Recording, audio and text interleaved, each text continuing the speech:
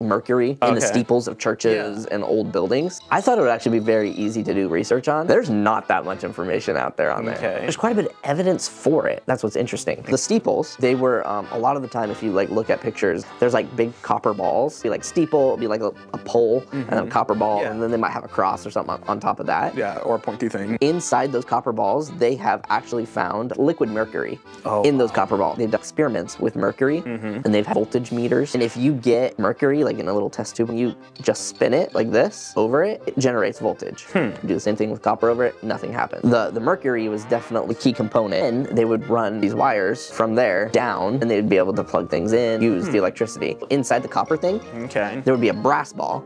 Inside of that, with the mercury. Yeah, inside of the brass ball was the mercury. Oh. They had the big round thing that you would see, and then inside that was the brass balls, and then inside the brass balls was the mercury. Yes, and they have found those brass balls.